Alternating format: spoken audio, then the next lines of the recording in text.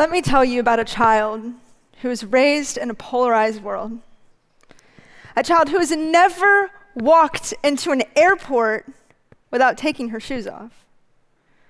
A child who had to spend hours of her life learning how to hide behind a desk in case of a school shooter.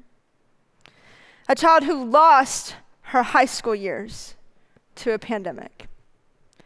A child who has never lived in a world without the internet, social media, or a smartphone. I am that child. The year I was born, the United States entered the Iraq War.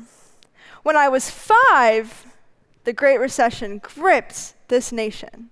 I remember hearing words like mortgage, recession, inflation, not knowing what they meant, but seeing the adults in my life manage their worry.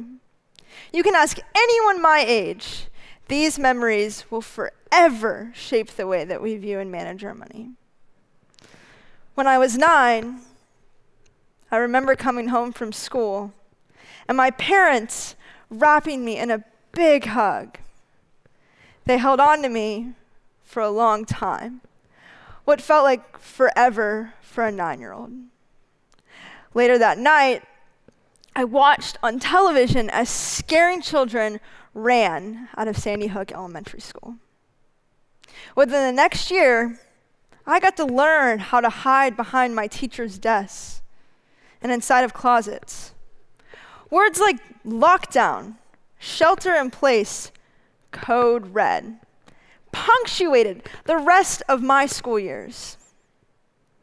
When I was 10, I got my first iPhone that had replaced my outdated DS. When I was 11, I downloaded Instagram, and I saw more of the world than I knew even existed. When I was 12, my love for politics began as I saw Hillary Clinton become the first female to receive the presidential nomination for a major American political party. When I was 13, I remember my mom waking me up at 3 in the morning to tell me that I could still become the first female president and that Donald Trump had won the White House. When I was 14, I remember watching thousands of women, including some of my own role models, come forward united behind the hashtag #MeToo. When I was 15, I downloaded TikTok and I learned about trends. At the time, Visco girls were trending. Boomers, you can ask a young person later. When I was 16, in the spring of 2020, I came home from school thinking I was going to get a 2-week break. 2 weeks to stop the spread. But in reality, the next time I would see all of my classmates was at my high school graduation. I remember watching my teachers struggle to manage us over Zoom and picking through my physics homework by myself and not in a classroom. It was hard to love learning like I used to. When I was 18, my love for politics matured into a love for foreign policy.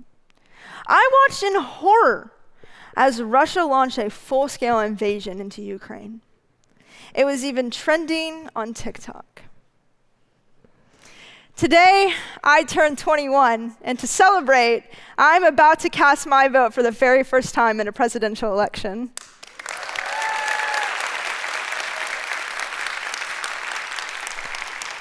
With every major news event, a screen was how I learned about it. As a child, it was a television screen. In my teenage years to now, it was a smartphone. I'm part of Generation Z, the kids born between 1997 and 2012. We are a group who has never lived in a world without the internet, social media, or even a smartphone. We are digital natives. Give us a tablet, laptop, smartphone, any technological device, and we will know how to use it. Let me put it simply. We are what you call us: iPad kids, screenagers, social media addicts. Now hear me out. Gen Z is more addicted to our phones than we even thought possible. Almost every person in my generation uses social media, and nearly half of us spend more than 4 hours on social media a day. But what certain platforms have captivated our attention? The top 3 most used platforms by Gen Z are Instagram, Snapchat, and TikTok. But surely there's a good reason for all of this time, right? More than half of my generation uses social media for entertainment and scrolling. I'm starting to think that these stereotypes are true. But there has to be more to the story. We are the most politically aware generation in American history, yet we are the most politically disengaged. We have seen every major news event unfold in a tiny screen in the palm of our hand. When you use your phone, you are using more computing power than what landed the astronauts of Apollo 11 on the moon. Almost any fact in the world is at your fingertips. And what do we do with all this power? How do we engage with the world? We scroll, we double-click, we comment, we post, we share, we DM. And we call ourselves engaged? We have developed this illusion of engagement thanks to social media. We watch a 10-second video, and we think that we are informed. We repost a fact graphic or a video, and we think that we are participating. We feel most comfortable on social media, but maybe we feel a little too comfortable. You see, engagement requires sustained commitment. Why social media is about instant gratification. Democracy asks us to use our brains. Why social media, it appeals to our hearts. We show that we care, but we have to take this off the digital screen and beyond. Because Gen Z has the desire to make our communities and our world a better place. And we have a lot of momentum. But we spend our whole lives on our phones, scrolling and double-clicking and sharing. So how do we translate the way that we engage with the world into something actionable? Something that lasts. Something that's more than a trend. Because politics is more than a trend, and we have to abandon this trend mindset and consistently participate. We're known for our TikTok dances, our outfit of the day reels. Social media takes up so much of our time. It's become addictive. I'm a social media user myself, I can admit. And I love TikTok, especially videos of dachshunds.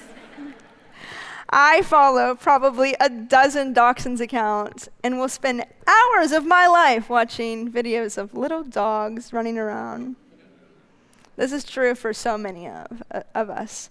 But where the problem lies is when we start to use these platforms as a way to inform us.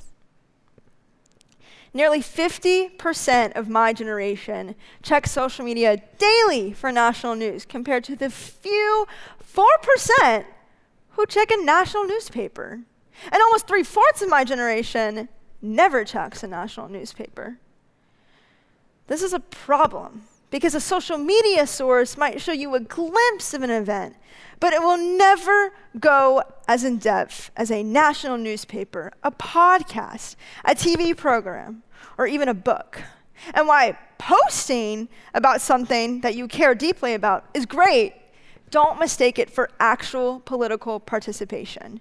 You have to vote, call your elected officials, go to meetings, talk to people. Yes, in person. I'm not saying get rid of your phones, and I'm certainly not getting rid of mine. But we have so many social media apps. What about downloading a news app? After all, information is more accessible than it has ever been. We use our phones to show that we care. But do we show up? Less than a quarter of eligible Gen Z voters do not know how to register to vote. But wait, we spend 4 hours on our phones a day. Can't we just look this up? Guess not. Almost half of Gen Z voters who did not vote in 2022 said that they forgot or they didn't have time. But wait, we spend 1,400 hours on our phones a year, and we can't take a couple of minutes or hours to go vote in just one day? What is happening here? How can we spend so many hours on our phones and not know how to vote or even go and vote? Is it because we are simply not motivated? Or is it because we have tricked ourselves into thinking that scrolling and double-clicking and posting is all we must do? We are a generation of trends. If it's cute, if it's funny, we can make it go viral for a couple of days, but then we usually forget about it. And if it's a tragedy, we will share and repost for a couple of days, even weeks, but then we move on. Trends can be important. They can mobilize people, but they can also just be a joke. But have we turned democracy into a trend? The limitation of a trend is that it burns out, and democracy cannot burn out. I am proud to be a part of my generation, and I'm excited to see what we will do in the future. We have this great potential, so let's unlock it as many times as we unlock our phones.